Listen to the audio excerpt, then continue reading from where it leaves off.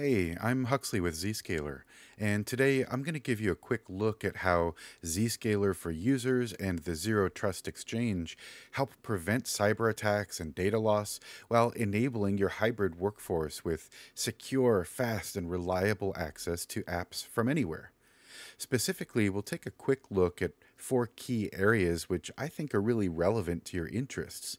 And those would be defending against online threats, safeguarding your valuable or sensitive data, connecting users to your private applications and resources, and ensuring that users are having a fast and productive online experience.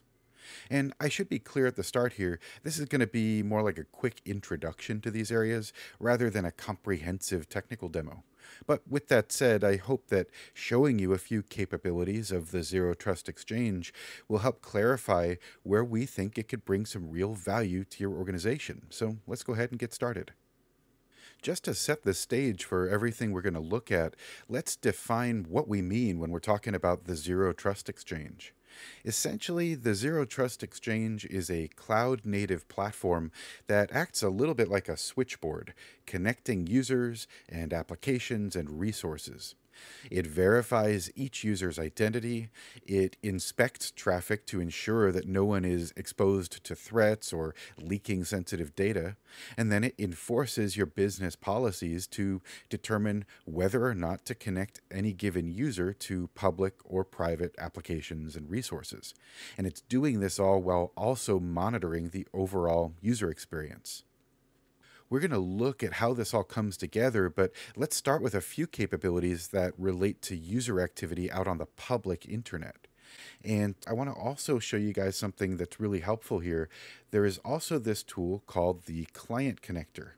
This is a lightweight, tamper-resistant endpoint agent that is deployed to your endpoints.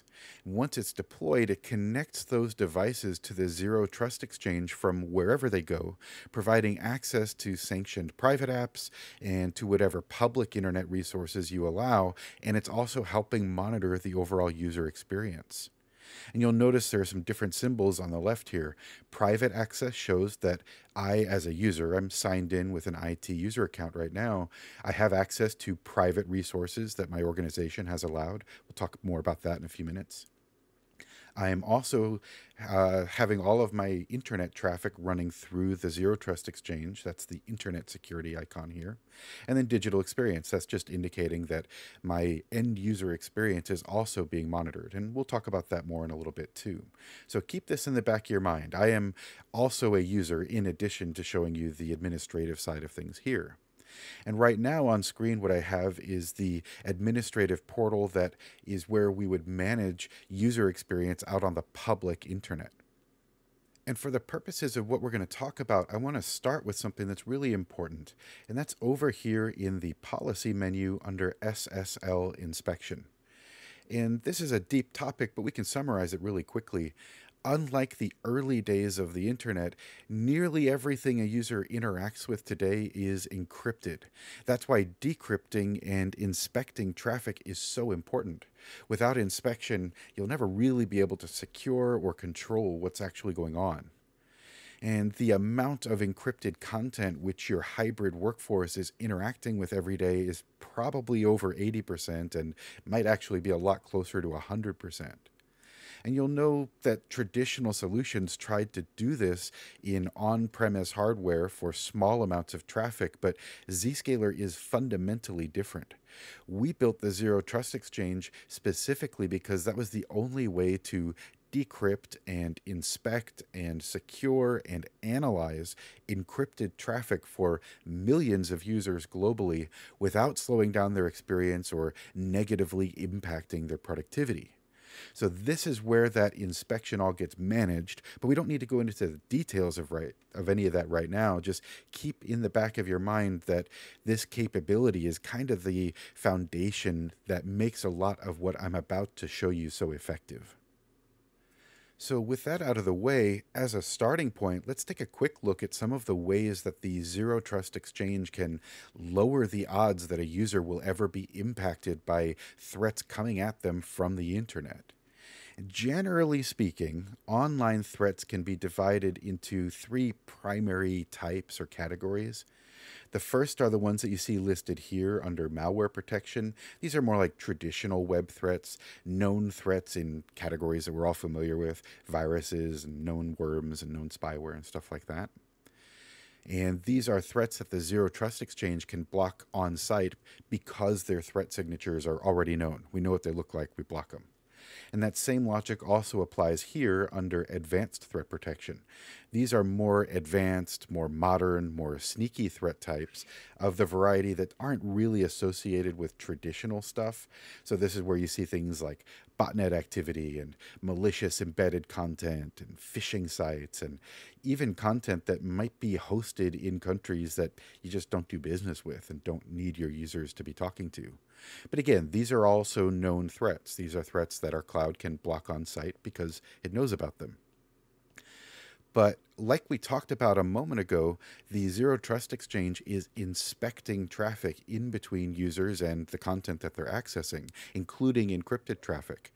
And it's using a bunch of advanced AI-powered analysis, which gets updated in real time around the clock by the world's largest security cloud. And that's all to help determine if something is malicious or not. And then we can allow or deny access conditionally based on what your business policies say to do. And so anytime that your policies say that a user is allowed access to something, but it's not a known quantity, it's not something where our cloud has a signature or definition to determine if it's good or bad, we need a different approach. And that's what the Advanced Cloud Sandbox here is all about. The Advanced Cloud Sandbox can intercept any unknown files, documents, applications, and drop it into what is basically a simulated end user's device that's actually in the Zero Trust Exchange. And then a bunch of AI-powered systems can observe if this unknown content is malicious or not, just based on how it actually behaves once it's set loose in that environment. And based on its behavior, the cloud can then determine if it's safe to pass this content down to a user or if it's something new, a new threat that needs to be blocked. And if I jump back up here to the dashboard for a moment, you'll notice that there are a bunch of different threats of traditional varieties and more advanced varieties that have been identified and blocked in my demo environment. But if I scooch down a little ways, these are instances where a user was doing something that actually resulted in one of those sandbox evaluations. And if I just click one of these entries here, we get a perspective on what actually happened within the sandbox that caused it to determine that this unknown file, application, document was actually malicious. And so in this case, we can see that this unknown object was 94% likely to be malicious once it was evaluated in the sandbox because a bunch of suspicious or incriminating behaviors were observed, like embedded content that's associated with known malware, and the way it was trying to bypass built-in security systems and doing weird stuff on the local network. And even down here, we can download the original content if we want to. That's helpful for security teams who might need to dig deeper into what's going on. We can see a full process summary of what was happening in that sandbox when this content was being evaluated. We can even see screenshots of what a user would have seen if this content reached their device. So this is just an incredibly powerful way to leverage the Zero Trust Exchange to help defend against threats that nobody knows about yet. Typically, that would be brand new emerging threats, zero-day attacks, things like that.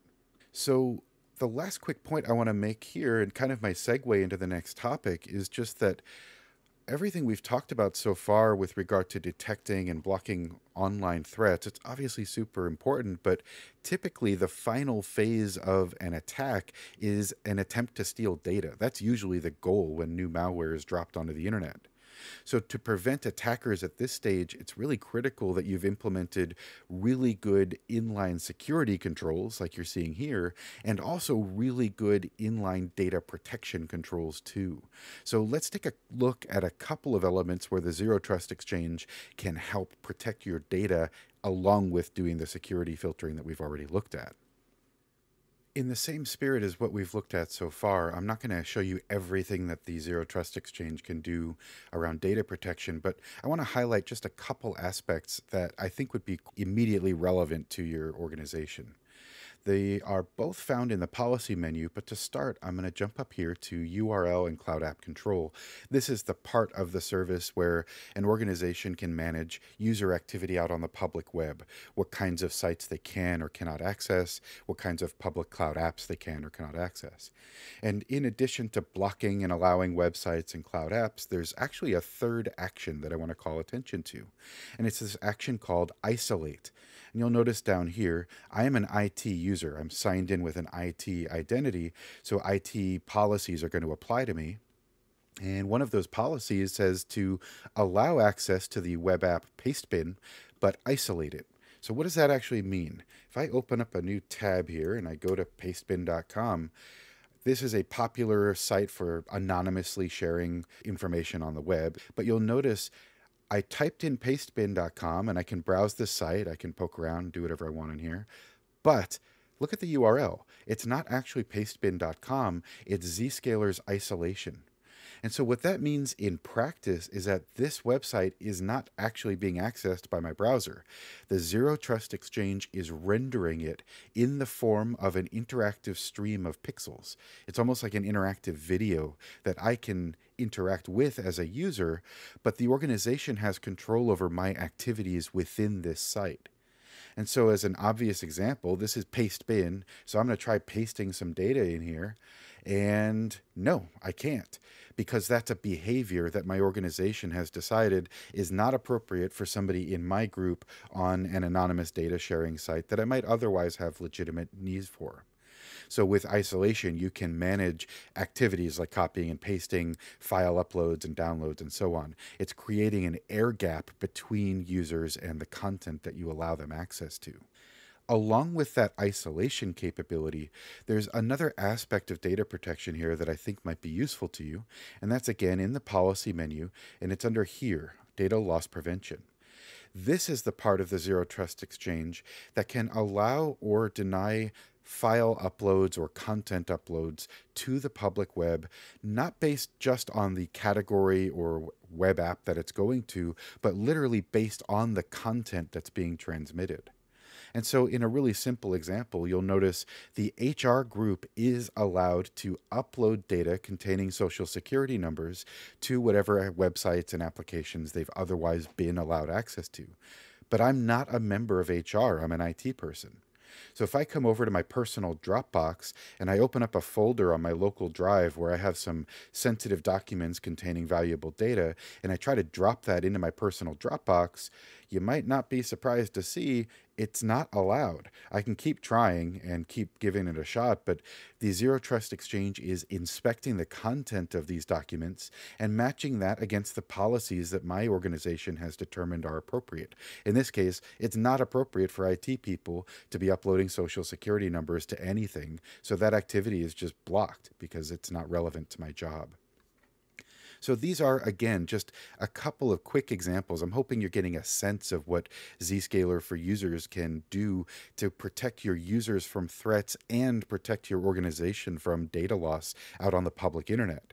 So with that in mind, let's move on and take a look at what this platform can do to provide seamless and secure zero trust access to internal and private applications. As we start to transition our focus from the public realm and public internet content over to private application stuff, I'm going to switch my tabs here. This is called Zscaler Private Access. No surprise, this is where you manage user activity within private applications and private resources. Zscaler Private Access and the Zero Trust Exchange let you manage user access to your private apps and resources, whether those resources are hosted in your own physical data centers, or up in a private cloud environment like AWS or Azure or Google Cloud or whatever. And I want to stress something here. As an end user, you've already seen that I was signed into the client connector with my IT identity, and that's why my internet security policies were in effect, but the same logic applies to private resources too. The client connector is sending my client traffic to the Zero Trust Exchange so that all of my organization policies can kick in and take effect. But what I want to point out and what I want to really stress here is that this is not a VPN client. I am not using this to connect to the private network. This is only connecting me as a user to the Zero Trust Exchange so that my organization's policies can take effect. And that's where this part of the platform comes in, because this is where the organization gets to define what I as a user can or cannot access in the private world. And here in the admin portal for private access, just like on the internet side of the house, I'm getting a broad overview of all the recent activity within my private application environment. And there's all kinds of amazing capabilities in here, and I'll touch on a few of them as we go, but I want to start by just pointing out all of those capabilities are kind of pointless if you can't get up and running quickly and smoothly. And that's why Zscaler Private Access is not just a zero trust application access platform, it's also an application discovery platform with some super powerful AI-driven tools that'll help you automate your deployment. So to get started with all this private access stuff, you basically just need to do three things. Step one is set up your identity provider. Just like we talked about in the client connector, you integrate with whatever identity provider you like. We're using Azure AD and Okta in our lab. You can use any standards compliant identity provider. And this provides the user context that is important when you're building policies, names and group and department memberships and so on. The second part of the setup is to deploy a resource that we call the app connectors. Just like the client connector connects your users to the Zero Trust Exchange, the app connector is a little virtual machine that lives in your application environment, your data center, your private cloud, and it connects that environment to the Zero Trust Exchange. So the Zero Trust Exchange is sitting in between users and private resources, brokering connections based on your policies. And these app connectors are easy to set up. They're just virtual machines. You can host them yourself. They're also built into private cloud platforms like AWS and Azure and Google. And they only talk to the Zero Trust Exchange. They're only making outbound connections, and they're only talking on port 443. So the process of setting this all up not only provides user access to private resources, but it eliminates the entire attack surface for your private environment. It's now invisible to the public internet. So the final step in this setup is to define your applications. You do that right here under Application Segments. And we have a bunch of samples in here, but I want you to ignore all of them and look at the top one, because this is what we generally recommend most customers start with. Don't define all of your apps by hand. It's tedious, it takes a while, and you might miss something if you're in a complex environment. Instead, define a single application with a wildcard, basically saying anything at our domain is an application now. Create this application and then allow it for your pilot users, the first wave of users. By doing so, back on the application's dashboard, something really cool happens. Right down here is this widget called Applications Discovered in the past 2 weeks. And this is exactly what it sounds like. These are all of the private resources that users connected to in my environment where the resource they were connecting to wasn't already defined as a private application. These are newly discovered resources. So I might say, oh, look, the file share in our Splunk instance, those are IT applications. I need my IT people to have access to those, but nobody else should have access. So right from the discovery panel, I just say, let's add them as an application, hit the checkbox that's relevant, and define the application right there. Turn it into a policy, allow it for my IT team, and I'm done.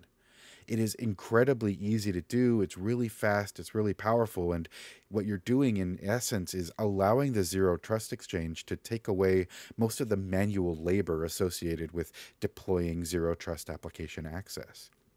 Once you've done that, you now have access to a huge range of powerful capabilities, the most obvious being giving your users access to the internal resources they need. But this also opens up the ability to do things like Zero Trust application access for your internal web apps for your third-party users, vendors and contractors and partners and so on, and they don't even necessarily need the client connector, because we can provide that access just using a web browser and some DNS magic.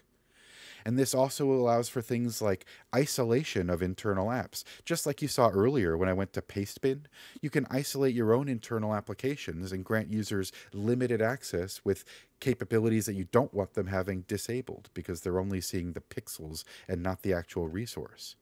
And there's even capabilities to help you secure your internal environment. Like that's what we're seeing over here under the inspection tab. You can leverage the Zero Trust Exchange to be on the lookout for exploits and flaws and gaps in your internal security landscape and give you the alerts you need to take remedial action. So this has really just been the tip of the iceberg as far as private access goes. There is a ton of value in this platform, but we're going to move on now and conclude the demo with a quick look at what Zscaler for Users and the Zero Trust Exchange can do to help ensure that end users are getting a pleasant and productive online experience. So I'm sure by now you're probably wondering, if I'm going to send all my users and applications and resources through Zscaler Zero Trust Exchange, how do I know that all these apps and resources are performing? There's a ton of different factors that can play into an end user's experience. There's public or private applications, which could be slow or just go offline entirely. There can be problems with the internet itself, and end users' endpoints can also have some issues as well. So there's all these different factors at play that contribute to the end user's experience. And happily, there's a part of this platform designed to address all of those factors. And that's right here. We call it ZDX, or Zscaler Digital Experience. And ZDX is a fully integrated part of the Zero Trust Exchange. It's providing a global perspective on all of those factors that contribute to an end user's experience of working online. And so as we think about all those different factors that can play in, application responsiveness, the overall health of the internet, end users' endpoints, and so on, we need a way to quickly visualize what that's all doing. And we can do that right here on the ZDX dashboard with this global map, and maybe more specifically with this metric that we call the ZDX score. And the ZDX score is a visual aggregation of all of those different factors that contribute to the end user experience. And you can see right now, the ZDX score has been kind of all over the place over the past couple of days. And as I look at my world map showing the regions where I have users globally, a lot of them are green, but there's more orange and red than I would typically see around the Midwest of the US. And that's because we've been hit with a bunch of storms all over the US this week. And so I'm not terribly surprised to see that some users might not be having a great time. And I want to illustrate what that can look like in practice. So I'm just going to pick one of these at random. Like let's see what's going on in Texas. So I click that dot on the Texas map. It's highlighting the application that's associated with a poor user experience in Texas right now, Microsoft Teams in this case. And we see that one user has registered as having a poor, or one user has been flagged as having a poor experience in Texas, and it's this guy Barry. And I want to know why. Why is his score 10 out of 100? So I just click his name, and now we get this beautiful breakdown explaining exactly what's going on for Barry while he's trying to work in Microsoft Teams. I get an overview of his endpoint, and then as I scroll down, we can see his ZDX score for this application over the past couple days has been consistently terrible. He's really done in the dumps here with a poor experience. And I want to understand what's up. Is it Microsoft Teams? Is Teams struggling? So as I keep scrolling, we get information about the application that I'm looking at. In this case, Teams has been doing fine. Looks like it's been responsive, page fetches are quick, DNS resolution snappy, so Teams is not an issue here. Teams is solid. If we keep looking, we can see it's been 100% available over the past couple of days, so yeah, I'm not worried about Teams at the moment. As I get closer to the details of this particular user's experience, now we start to see some stuff that stands out. His hop view, the breakdown of the connection between this user and the resource he's accessing, this reveals something useful. It looks like his home internet connection is bottlenecking him. He's got a slow path in between his egress point to the internet and the nearest point of presence on the Zero Trust Exchange. So that's a red flag right there all by itself. And then as I keep going, we can get more detail about the endpoint that this user is working on, his device health. And there's more red flags. His CPU has been completely maxed out for days. It looks like he's consumed almost all of his RAM. Let's see if anything else stands out. Oh yeah, his hard drive's completely full. So, not a big surprise, this user is having a bad time. His endpoint is totally saturated, and he's dealing with a really slow internet connection. So, this is an example of how you might identify an issue from the dashboard and drill in to find out what's causing it. But I want to conclude by pointing out that everything I've just alluded to, all those factors that contribute to a ZDX score, can also be configured as automated alerts. Like in this case, there's already a triggered alert for high CPU because we know Barry's having a bad time. So that allows you and your IT teams to proactively address and resolve connectivity and performance problems often before the end user even knows anything bad is happening. So that's pretty much where I have to wrap up. I hope you've enjoyed this introduction to Zscaler for users and the Zero Trust Exchange. We really hope that this is relevant to your goals and interests, and I'll look forward to having a deeper conversation with you and your team about all this sometime soon. Thanks for your time.